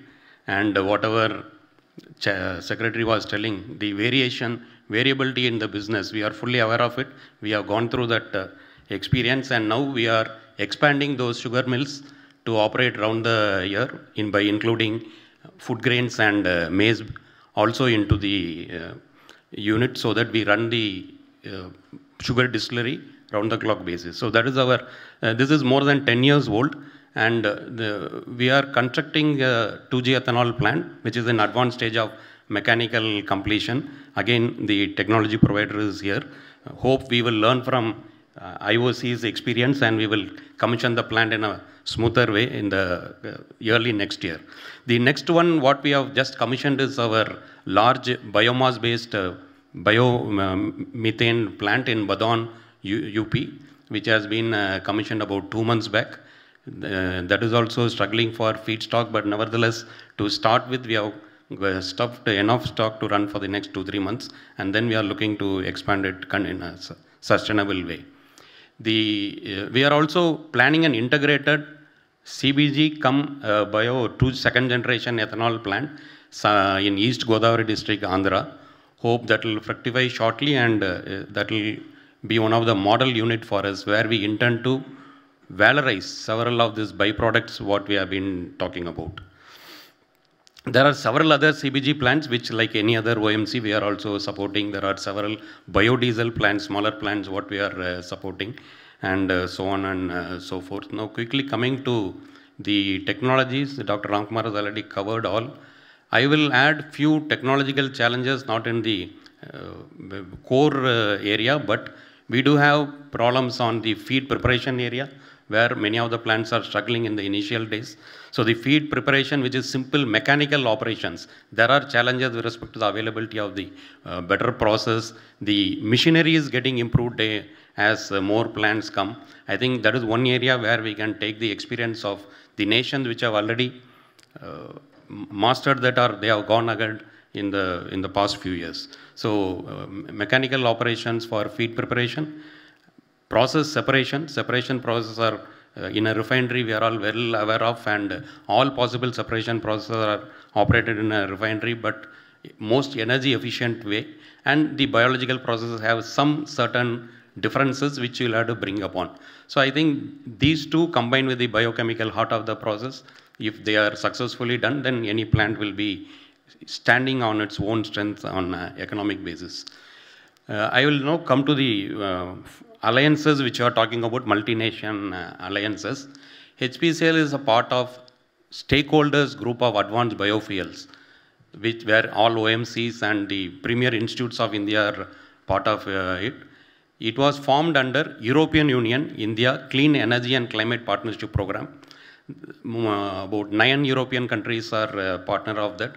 We had the first meeting in the February in Bangalore, where there are 8 tasks that have been identified, which starts from life cycle analysis for various feedstock conversion processes, carbon accounting for the different conversion, what we are doing, different fuels we are doing, capability identification, training needs, research needs, and so on and so forth.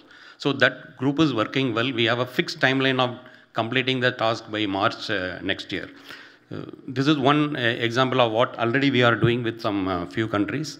The next one, we are also part of India International Energy Agency Bioenergy Program, task 34, which is thermochemical liquefaction of biomass. There was a meeting conducted by us in January in HPCL Green R&D Center, Bangalore, where the European Union members who were part of it had actually participated in a knowledge sharing session. We are also part of task 37, which is biogas, energy from biogas, where we had conducted a similar knowledge sharing session again in our HPCL Green R&D Center just last week. More than 12 countries, members from more than 12 countries participated in that. Now, these are some of the examples of what already we have started aligning with some of the similar-minded countries. But when we expand this with more like-minded countries, definitely it will be helpful for all of us to grow and accelerate the implementation and acceptance of this biofuel program. So with these few words, I think as we go along, some more points are there I will cover. Thank you for the opportunity. Thank you all.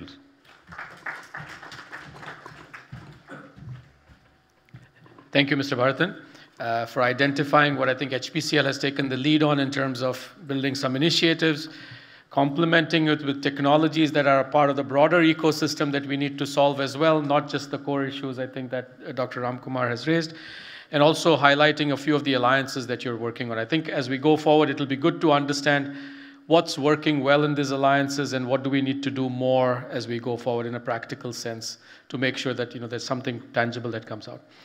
May I now invite Mr. Ravi to come and give his introductory remarks on what's happening at BPCL and or any other thoughts on technology, policy, regulation, and alliances.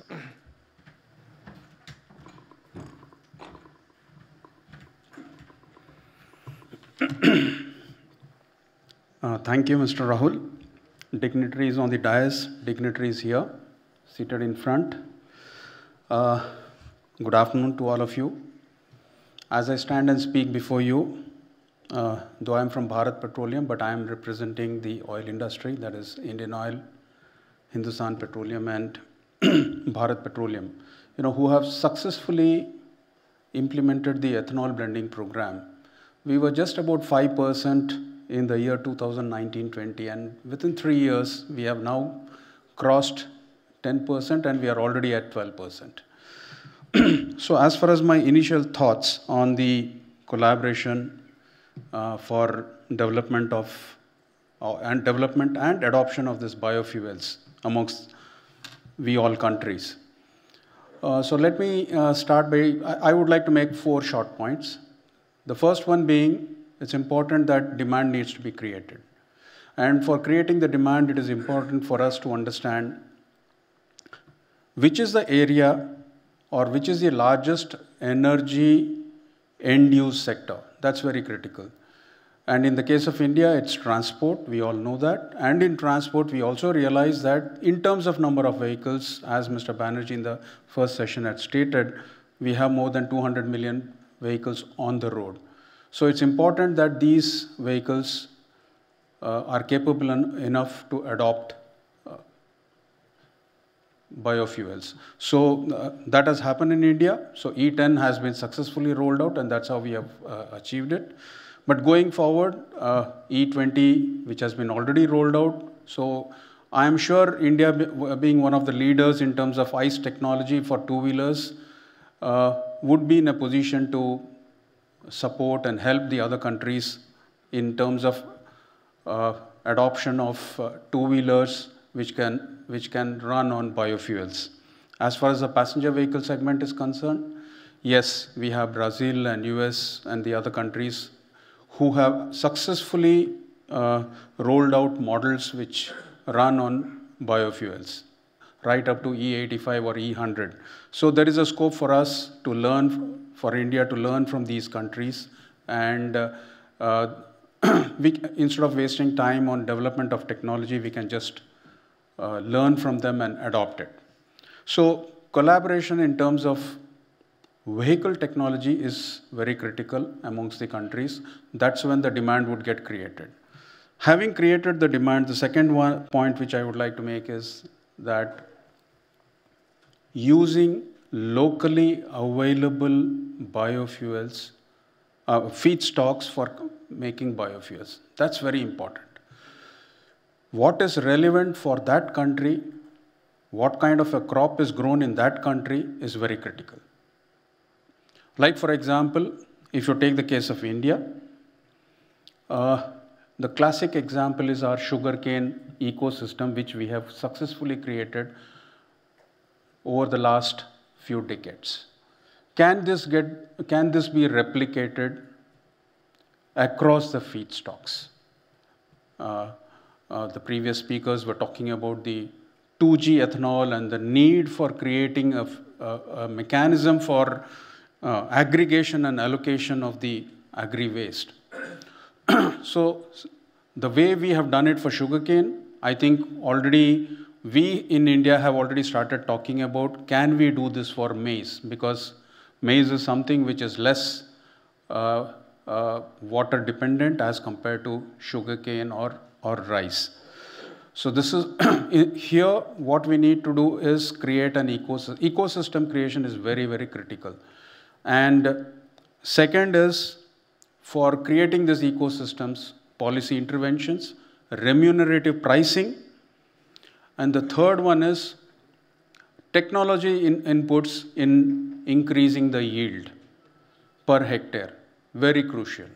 While sugarcane in India, I think over the last 2 decades, there has been, the acreage has remained, but if you look at the throughput or the availability, it has gone up substantially. So there has been a lot of technology inputs which has gone. This has been facilitated primarily because of the creation of this ecosystem. So technology, like I'm the other day when we had the maize seminar, very clearly we found out that India is only 2.5 tons per hectare in terms of production, whereas US it's about 11 to 12 tons per hectare. So that clearly shows what kind of the need for us to increase the yield, and that's where the technology inputs are required. The third part is efficient conversion systems. 1G ethanol, lot of work has been done in India, but then we still have a lot to learn because I believe the energy intensity per liter of ethanol is the least in US. So is there something we can learn from them? Second, can I valorize the byproducts? I'm still talking of the 1G. For example, the DDGS. In US, they have brilliantly valorized it. They have created a market for it. In fact, it is one of the major revenue earner for a ethanol distillery. So, creating, and the third one is the yield per ton of the grain or sugarcane.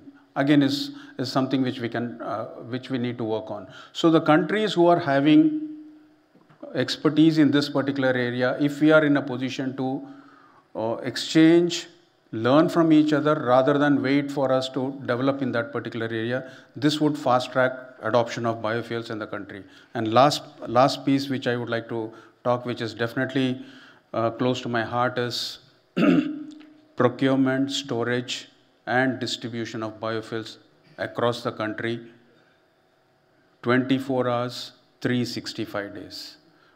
In the first session, very clearly they said, we as a country, we are confident and we are excited in the space of biofuels. This confidence stems from the fact that in the last 3 years, we have successfully ensured availability of biofuels across the country, length and breadth of the country. In 1920, we were hardly existent. We existed hardly in 7 or 8 states in the country, and today it is across the country. So the oil industry has worked hard on its procurement strategies. We have worked hard on the storage.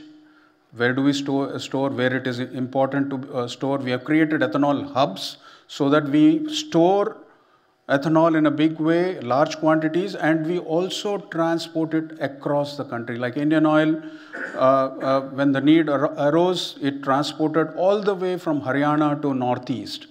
HPCL from Karnataka to parts of Andhra Pradesh and Telangana, and BPCL from Maharashtra to and Uttar Pradesh to east and the southern parts of the country. So creation of all these procurement, storage and distribution system is very, very crucial for success of the biofuel program. If that happens, then only the adoption of biofuels will happen, and the automobile sector also will feel that much more confident to go in for newer technologies for higher blends. These are the 4 points which I thought I would share with you. Thank you.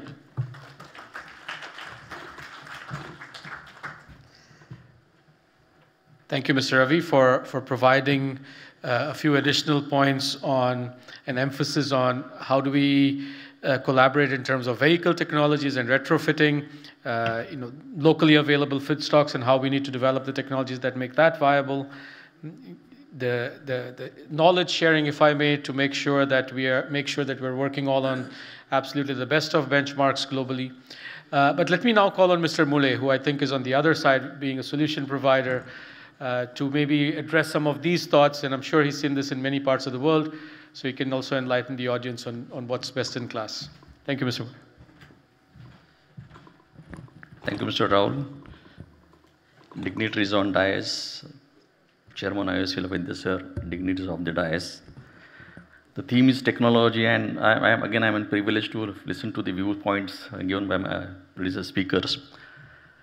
So when we talk about the technology is one part of the business. But what is important is that acceptance and acknowledgement of technology is very important in any of the processes. And I'm really happy and really having a very pride moment that all these OMCs, whether it is IOCL, HPCL or BPCL, has really given us an encouragement for developing this technology on a commercial basis. So on this platform, I really want to thank all of them, HPCL, IOCL and BPCL, whether it is second generation ethanol plant, whether it is CBG compressed biogas plant, whether it is 1G grain plant. We have been privileged to have working with this for developing this technology. Having said that, technology is one of the DNA of Praj as an organization. Just to some recap, I want to just share in this August gathering that world's one of the largest plant of producing 1.2 million liters per day of ethanol, fuel ethanol in UK, set up by us based on the wheat as raw material. Now today in last 40 years, we have established plants over 100 countries, producing almost like 12 billion liters of ethanol, that is 1,200 crore liters of ethanol, which is 8% of the global production, which comes from a Praj plant. Having said that, 1G, whether it is sugar, whether it is grain, second generation compressed biogas plant. So probably it's a very unique position what we as a Praj, as an Indian company, really enjoying in having covering all this biofuel segment together and offering as a technology and EPC solution. Now, Mr. Ravi mentioned about the having local raw material is one of the major thing, and he also mentioned about the success of the maize plants in the USA. So we have worked in USA also on the maize plant, definitely. The important aspect is that having a hands-on experience of the raw material which is available locally. So we have almost like hand-printed 8,000 samples of different samples from the sugar side and over 4,000 different grain samples globally. So whenever we offer a technology, this technology is completely mapped based on our technology center. Now, what is there from the Indian biofuel industry? Indian biofuel industry has really seen a good growth in last few years. And from the molasses or the sugar stream to grain is a major shift which we have achieved. Now, while doing so, even sugar segment, as you have already given a differential pricing for C molasses, B molasses, syrup, cane juice syrup. So what is there new from us? So what is new from us is that we have developed a technology. Today, there is a sugarcane juice syrup plant which are operational only during the season. And sugarcane juice is a perishable material you just can't store. So we have developed a technology where your sugarcane juice syrup can be stored for over 1 year. So they can use this stored sugar syrup during off-season also. And such couple of commercial plants already in operation in India.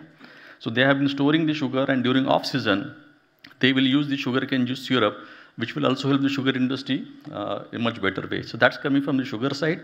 While doing so, one of the major difference between Brazil and India is that while doing so, India is actually more aggressive and effluent treatment norms. So zero liquid discharge is very, very predominant effluent treatment norm in India, which is not the case in Brazil. So today, while achieving all those numbers, the technology is also ensuring that we will have a zero liquid discharge technology coupled with lower water footprint. So these are the two technological advantages we give over Brazilians here. Having said that, coming back to the grain side of it, grain today, most of us know, today we are using rice as a raw material. Maize is going to be in thing from now. In a rice, DDGS, as aptly mentioned by you, is one of the major co-product, which is actually giving you cross-subsidy of the ethanol price. Now, DDGS today, generally, since there is a demand-supply gap is there, but DDGS over a period of time, DDGS is not only DDGS is used for cattle feed different, DDGS is used for the poultry feed, DDGS is used for the fish meal. Each of the digestibility is vary from these different categories. And today we are working on this digestibility element of this protein, so we will have much better valorization available for a DDGS which can go for a fish meal. Despite that, we are also working upon the human protein. Now, DDGS is the one, probably it is attracting almost like 30,000 rupees a ton. We have cracked the technology wherein we can also go for human protein, which will be somewhere in the range of 200 rupees to 250 rupees a kg. And we are setting up such demo commercial scale plant in Pune. And probably next 6 months down the line, we'll also have that. So all these valorization possibilities available for giving a cross-subsidized price. Because today we are the privileged one as a country to have a differential pricing. Tomorrow, demand-supply ratio might changes and differential pricing may not be there. So in that case, the investor should have a good valorized product available. Brazil story has always been talked about at the various forums as a success story for the cane-based ethanol plant. But I want to tell here that Brazilian, one of the company called Dedini, who are their 125-year-old company offering sugar as well as ethanol plant, have taken a collaboration from Prague to offer grain plant in Brazil. So the grain plant in Brazil will be definitely, it's developed by Prague technology by the Dedini, a company in Brazil. India, we are actually privileged to have such a beautiful offering of a biofuel, which is not only the 1G, second generation sustainable aviation fuel, as well as the Satat program, the compressed biogas plant. And I would like to put this forward into the record for the G20, that today we have a success story for Brazil, but down the line after 5 years, maybe India can be a success story for a biofuel to world to look for that. And with this, I once again thank you everybody for this patient sharing. Thank you very much.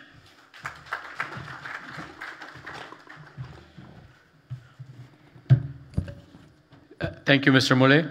Let me just quickly summarize, open it up for questions or comments. And I know that's the only thing stopping us from having lunch, so let me just do that. What's very clear from the comments made is that there's a major unlock that's going to happen, or that is possible, if we leverage technology and feedstock. It's the two building blocks. But in the cradle, in terms of a facilitation, that comes from investments and policy. So we need multiple stakeholders, multiple countries to sort of come together to make sure that we create the conditions for a massive uplift in terms of where we are. And so whether it's financial institutions, technology providers, end users, car segments, policymakers, industry associations, the feedstock providers, aggregation and allocation norms. I think there's a lot that needs to be coming together, but I think there's a lot that's also working towards it. Let me stop there. Let me open it up for comments, thoughts, questions for the panel from the audience.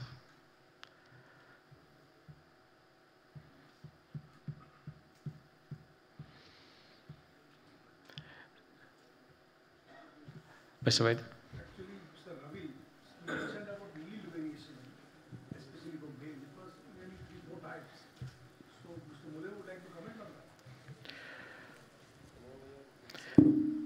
Thank you, sir.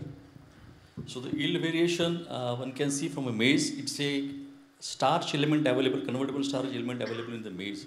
So today, in US particularly, the convertible starch available in it's a very GMO-based maize. So it's available in the range of about 72 to 74%. Whereas in Indian starch typically, which is ranging between 62% to 66%. So the yields available in USA are much better because it's a GMO. But normally the efficiency parameter is 92% plus efficiency, which they are also achieving and we are also achieving.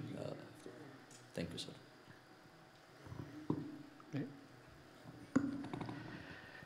Hi, good afternoon. During the expo, early February, there was a discussion which was happening about blending ethanol to diesel. Is there any updates to that? How that progress is going on?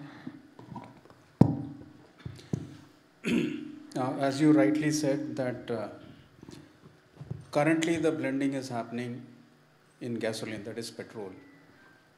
Yes. All the oil companies, all the 3 oil companies are already working on how ethanol can be blended in diesel. Already pilots have already been done and we have been quite successful. Only thing we need to see how to ramp it up. But before I address this, before I talk about this diesel, first let me give you a small brief about the numbers in terms of ethanol availability. Currently in the country, for ethanol blending program, this year, roughly 500 crore liters of ethanol is available, and we are doing around 10 to 12% blending. So that much ethanol is available. Going forward, when we move to E20 completely by 25-26, we would require around 1,000 to 1,100 crore liters. So another 600 crore liters is required, for which the oil companies together, we have given an offtake assurance, and that's how design capacities of about 700 to 750 crore liters plants are going to be set up in the next couple of years. That means by end of 25-26, we are hoping to have production capacities of around 1,200 to 1,300 crore liters. But then after that, what next? As Mr. Banerjee from SIAM, he pointed out that the introduction of flex fuel is also going to happen. And once our pilots on ethanol blending in diesel is also going to take off in a big way, so the need for ethanol is going to be even higher and higher and higher. And this is the place where Dr. Ramkumar and Mr. Bharatan had talked about the need for us to now move. I mean, all these numbers, whatever I gave, were all 1G related.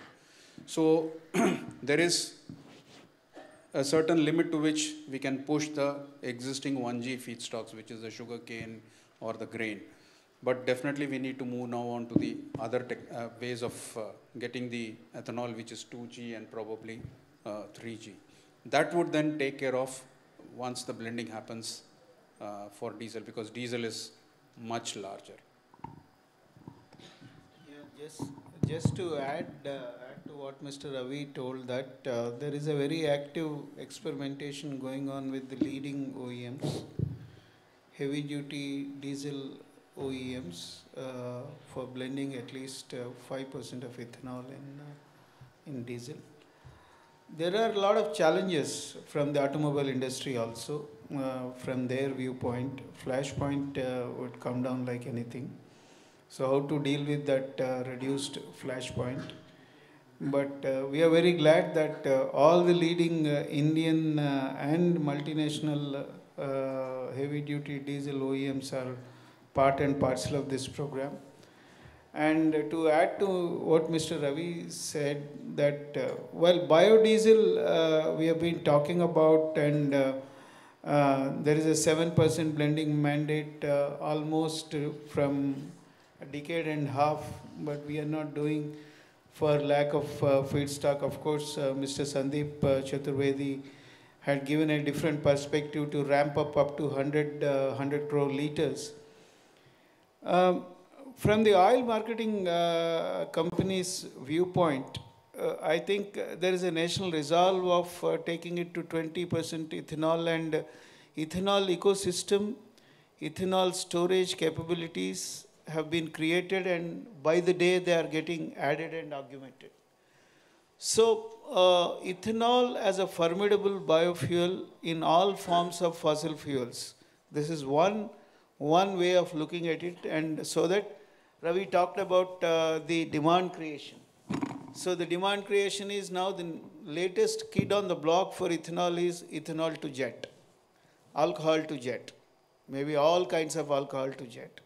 So they will all create that extra demand that is required, and which would be a motivation for technologists to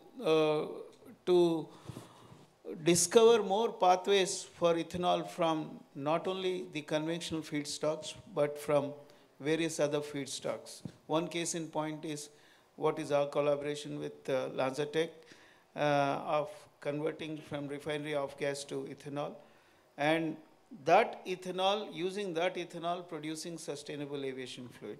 We also have a collaboration with PRAS to use higher alcohols from first generation sources and then produce the sustainable aviation fluids.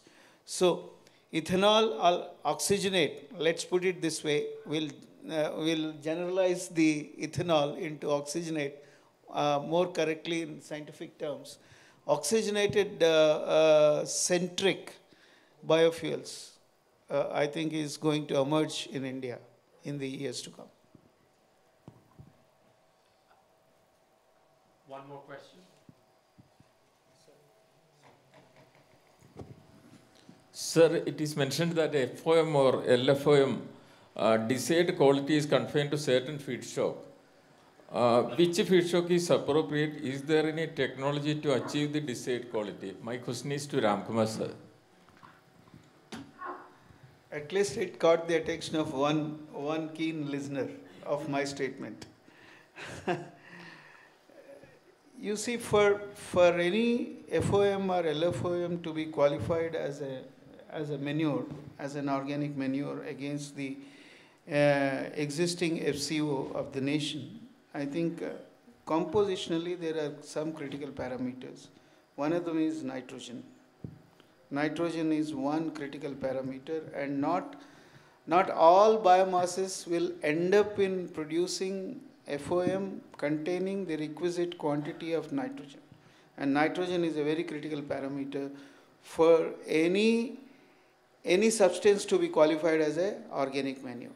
So there are certain interventions on the feedstock side and also on the actual conversion process itself.